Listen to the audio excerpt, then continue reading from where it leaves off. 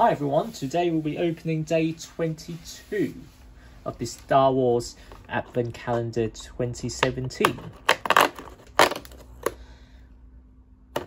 So we have the AT-ST Walker. That is very nice.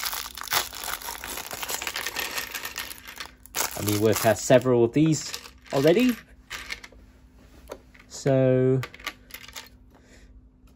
this one is not particularly different, I'd say. But of course, given the limitation of the number of pieces, I'd say this looks respectable. You have the legs. And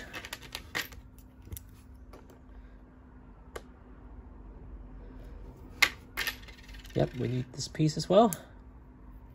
In the middle.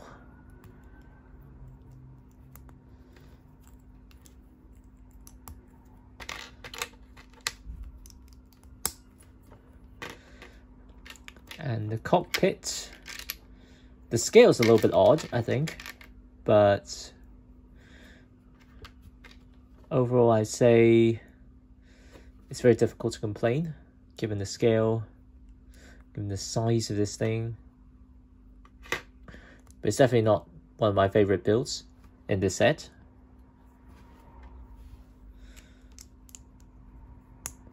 But I think they've done a respectable job in general.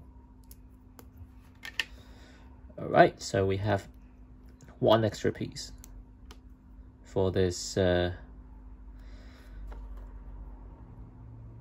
corner piece. Okay, so let's tie it up. Oops. Right, okay, so there you go.